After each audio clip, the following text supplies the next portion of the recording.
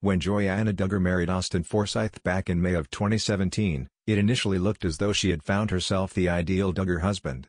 Austin is an Arkansas native, raised in the same Christian fundamentalist community that produced the Duggar clan.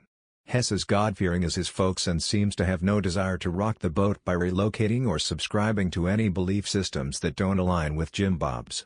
But there might be one area in which Austin comes up a bit short. It seems that he doesn't share JB's knack for attracting wealth like a magnetic prospector. Before Austin received permission to propose to Joanna, his very traditional father insisted that he demonstrate he can earn a living by flipping 3 houses. The Duggars also supplement their incomes by flipping cars and properties, so Jim Bob was likely reassured by Austin's abilities.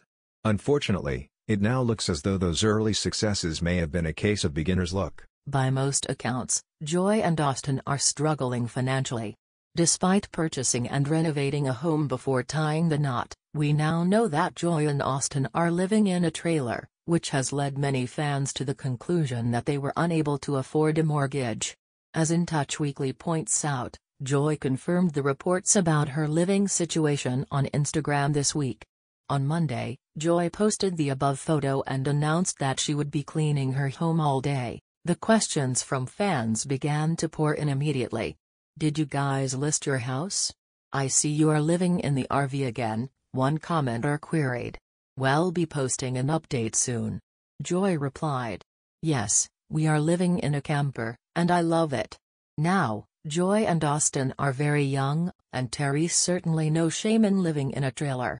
For most people.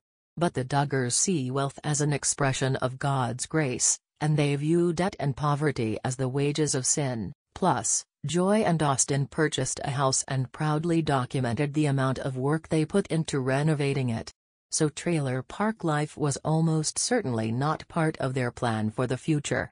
On top of everything else, Joanna and Austin welcomed their first child back in February, and a family that's as concerned with appearances as the Duggars probably isn't thrilled with having an infant grandchild in a trailer.